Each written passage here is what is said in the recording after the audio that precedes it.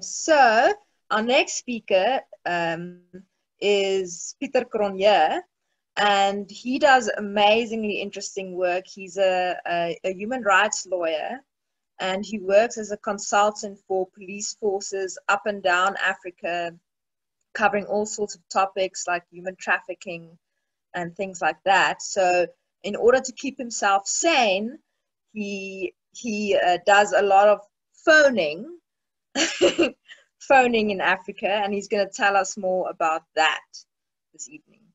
So dankie Pieter, jou beurt. As was explained, I'm a human rights lawyer, and I'm very fortunate because I go to places where normal people don't go, like the Sierra Leones and the Somalias and you know, places like Iraq and things like that. So I was quite fortunate. Many years ago, a good friend of mine, Leslie Frescura, and I actually went to Papua New Guinea. And then we had a long chat, and she said to me, Pieter, why don't you, with your personality being a little compulsive and a little, you know, why don't you start collecting stuff for the animal demography unit? So I actually started, and then I actually saw that at that stage, the phone part didn't have a lot of photographs. So I started to do phoning, and I started to know Dieter in this whole process. So at that stage, I realized that there was quite a lot of southern mask weavers here in Pretoria. So at that stage, my daughter was still in matric, and I started doing collection of white-browed sparrow weavers, and this is the area around my house towards Waterkloof High School. So every morning I dropped off my daughter from school. I actually took another road back to my house, and I actually took photographs until my wife actually found out why I always took an extra hour in the mornings to get back to the house. So that was quite an exciting process. So you could see this was quite an extensive collection of photographs in Pretoria East. So that's how I basically started off in the whole process. And also another reason why I started using PHOWN is that at that stage, PHOWN was not only linked to South Africa. And as I'm working all over the world, there's a lot of places where I can actually watch and take photographs of weaver nests. So there was a few crazy things that happened to me. This is also something that I do. I ask my wife to drive, and then I actually take photographs of weaver nests while I'm driving. So this is, as you can see, the road from Harrismith to Balfour, and from Bloemfontein to Kroonstad, and I mean all over South Africa. I actually took photographs, and these are all white-browed sparrow weaver, not white-browed southern mask weaver nests. So as you can say, I'm a little compulsive, and I was really going in this process until my daughters started reprimanding me. This was actually in KwaZulu-Natal, because we got a place in Mhloti. So at this stage, I actually know every weaver nest in the whole of the area around Mhloti. So that happens over weekends when my family is still sleeping. In the mornings, I get into my car and I take my map, and I actually drive every little road around the area where I have my holiday place. So that's what happened in South Africa. I was quite fortunate to work in Mauritius, and there my dear friend Les actually introduced me to some people, and they actually helped me to go and see the Mauritius FODI, which was quite an exciting thing. I was quite fortunate. They took me to a little island, which is a reserve, where there was a lot of students doing research, but that was quite a highlight in my phoning process. After I worked in Mauritius, I actually took an extra day because the village weaver was actually introduced into Mauritius, and it actually started, you know, making nests all over the island. And I actually worked here in this area. So I actually rented a car and then a car with a driver, because it's very difficult to take photographs while you're driving. So I actually drove around the island all the way to the airport, and I actually managed to take quite a lot of photos of village weavers in Mauritius. This was just the story of the village weaver, how it was introduced in 1886, because I did a little bit of research, and unfortunately they're causing a little bit of havoc, and at one stage they tried to kill off some of the village weavers. I don't know what is happening at the moment with them, but that was quite an exciting situation as well. As I said, while I was there, I also managed to see the white eye, the Mauritius white eye, the Mauritius pink pigeon, and there's a Mauritius tortoise. So that was quite an exciting thing, that the PHOWNing actually helped me to see other things in nature as well. And as a lawyer, to start knowing about nature and learning about all this stuff. Then I actually worked in Seychelles. I was doing some training on human trafficking for law enforcement officers. But unfortunately there I didn't have a car. So during lunch breaks and during tea breaks, I actually just walked along the streets around the police college, and I managed to actually collect quite a few photographs of the Madagascar phony, which is quite common in Seychelles. After our workshop, the police actually put me on an aeroplane, and they said that I could stay an extra night in PHOWN. And there also you could see that the police guest house was around this area, and I actually walked all the way there. And then I took the ferry all over to Ladik, and then in Ladik I actually managed to rent a little bicycle, so I could move a little easier. So I actually managed to plot quite a few birds in PHOWN and Ladik as well, but mostly Madagascar phonies. I couldn't see the Seychelles phony because they are mostly situated on a very small island somewhere. I also worked in Angola. I'm doing training on violence against women and children, which was quite an interesting process. And then I heard about a new game reserve. Actually, it was an old game reserve, and the South Africans actually stopped the game reserve. There was a professor at the University of Pretoria, and they called it Operation Noah's Ark or something like that, and where they brought a lot of animals from all over Africa towards this game reserve. But what was fascinating to me was all these big baobab trees next to the beach. So I actually went to that game reserve, and I managed to photograph quite a lot of buffalo weaver on my trip. So that was quite exciting as well. This was a crazy story. I actually was working on Bangladesh to train the people on human rights before the elections. So my friend Andre Redman, who's a South African, he invited me there. And then we drove up to the northern part of Bangladesh, and we ended up on the border of Bangladesh and India. But there I was looking for the Baya weaver, which was quite common apparently in the whole of the subcontinent. And as we drove, we actually stopped at each little village asking the people, you know, have you seen the Babu Paki? Because that was the name for the Baya weaver. And as I was doing my lecture or presentation to the group of students, my last pictures on my PowerPoint presentation was a picture of the Babu Paki, the Baya weaver. And I actually asked the students if they actually saw any Baya weavers in their lives, you know. So it was quite amazing. And they told me when they were young boys, they used to have Baya weavers in their villages. And because there's a certain kind of palm that grows in Bangladesh, because Bangladesh is actually in a delta. So half of Bangladesh is underwater. So most of the villages are actually rice paddies in this area. And there's a lot of these palm trees. And even when I spoke to people at the villages, they told me that there used to be a lot of these nests. But, you know, as the years went by, they stopped nesting there. And then I mean, I'm just a layperson, but I asked them, do they use agricultural chemicals in the you know, planting their rice and things like that? So it actually, I mean, even me as a layperson could actually deduce that the use of agricultural chemicals are actually killing off a lot of the food source of some of the weavers. So that was quite a sad situation.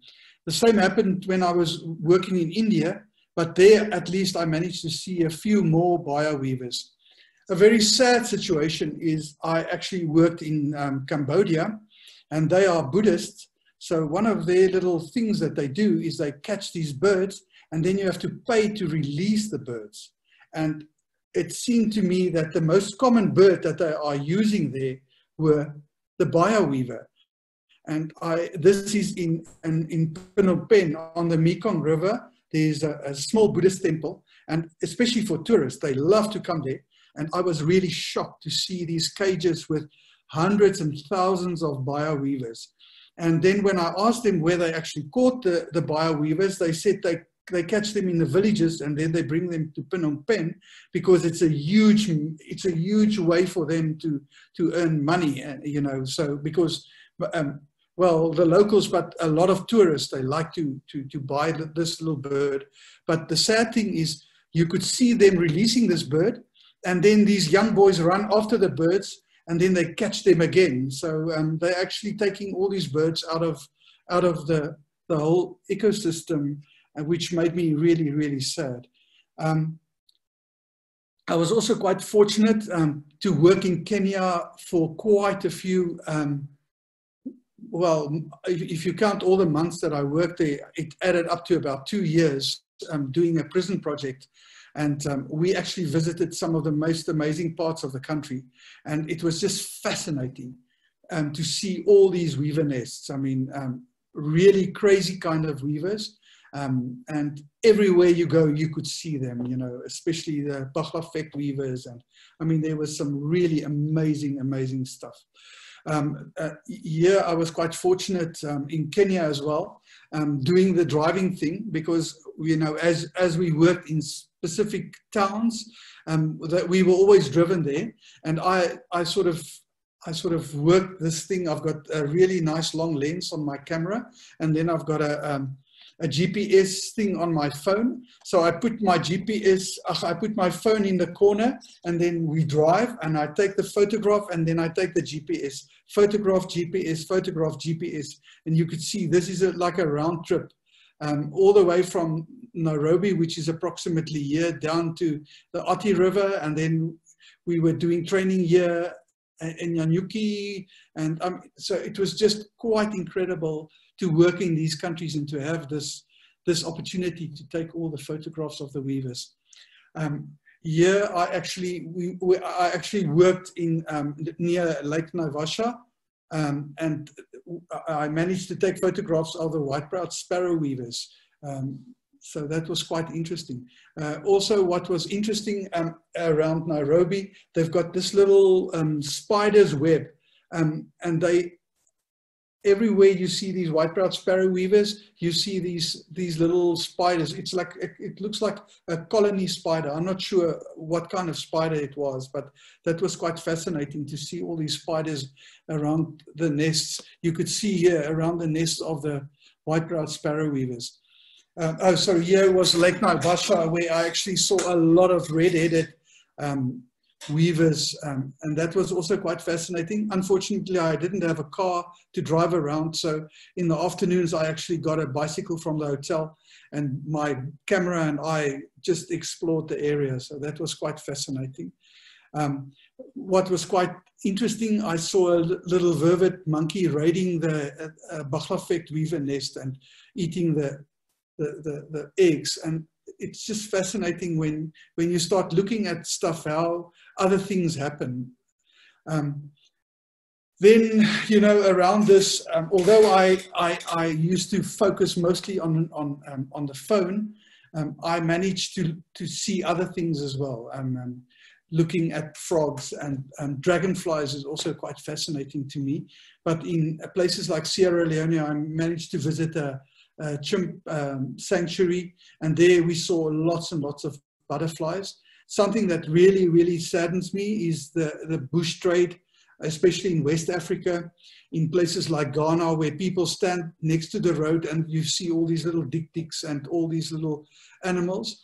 At that stage, I actually phoned the people from the who was doing the mammal mapping, and they explained to me that I should also take photographs of the dead animals that are sold as bushmeat, because that would give them an indication of the distribution as well. So basically, I'm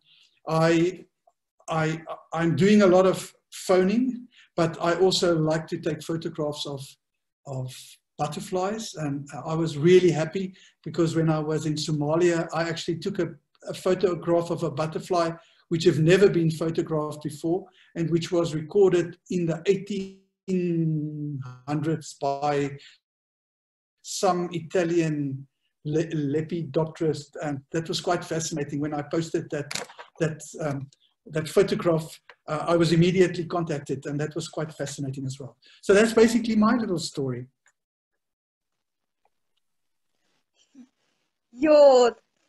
Thank you, Pieter. That's really amazing, and we are so grateful for your amazing dedication to map so many weaver nests. Where am I now? I'm like I've got quite a few thousand. Yeah. It's a little crazy. And what is quite fascinating, I mean, at one stage I was working in Cambodia, and I asked the police, you know, and about 2 weeks later I got this photograph of this guy, and he went back to his village and he took a photograph with his cell phone and he sent me the GPS coordinates. Same happened in Bangladesh as well. One guy that was in that big group, he actually he was fascinated, and then he sent me a photograph from one set of nests in his village. So amazing. Yeah. So you're actually helping to spread the love of citizen science. So well done. And I'm a little crazy because I always ask the people, what do you do with all these photographs that you're taking? And then they say, it's only for myself. And then I start telling them, but there is actually a place where you can put the photographs and you can create your own virtual museum. And then all these researchers are going to use, I mean, like Craig said tonight, you know, he can use all these photographs that people like I put on the ADU to help with his research. So sometimes you have to nudge these people, and then when you see them again, they said, "Oh, I actually opened a little thing, and I actually started posting my photographs." So then they are quite excited about this. But yes, you actually have to work really hard to speak to people and tell them about this. Yes, but thank you. I mean, it's people like you that because you're so enthusiastic about it, and that enthusiasm rubs off on other people, and it really gets them into it, and just shows like once you get into this wonderful world of mapping biodiversity, it's quite addictive. But the sad thing is, most of the coppers that I work with thinks I'm a crazy Mzungu from Africa, from South Africa, the crazy white man, always walking with my camera. And I've been locked up I've nearly been locked up a few times, like in Somalia. All of a sudden there were 14 guys with AKs around me, and they were asking me why I'm taking photographs next to a military installation, and there was a little butterfly that I wanted to take the photograph of. So I had to phone the big general to explain to them, because they couldn't speak English. So I've had a few very close shaves, but I mean, at least I'm having fun. Yes. Well, thank you. It also goes to say that citizen science is also very, very adventure packed. That's for sure. Thank you. I think maybe we have time for one question. If anybody has a question they'd like to ask, Peter. Trying to see in the comments if maybe there was one. I know somebody posted a photo.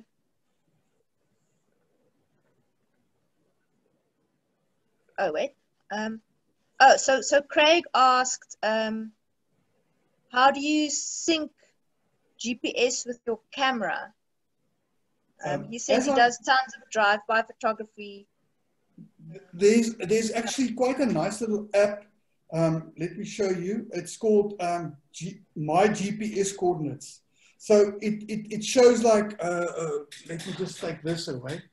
I do not know if you would be able to see it, but it shows very big the GPS coordinates. So wherever you move, this thing shows your GPS coordinates. And if I put it in the corner of my car, because if you approach a tree, for example, even if you're driving and you take the photograph of the nest, as you get under the tree, then you take the photograph of the GPS. But also when you place your stuff on the ADU website, there's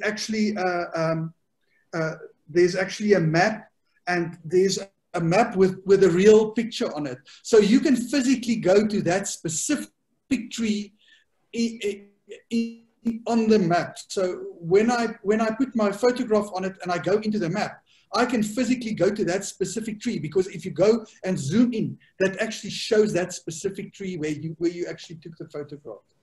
And I mean, it's much easier when you're doing lead mapping or dragonfly or whatever, because then you're standing still and you can map you can map it, you know. So that's how I basically do it. And just give the name again of that app you were using. It's called My GPS Coordinates or something like that. My daughter actually found it. Yeah, it's a little. Yeah, it's. Let me just see. It's My GPS Coordinates or something like that. You know, okay. It's quite very quickly. At the start of lockdown, my beautiful camera with a built-in GPS was stolen. So I've had to come up with an alternative plan. Yeah, this is and actually. I found this amazing thing called GeoSetter. Yeah.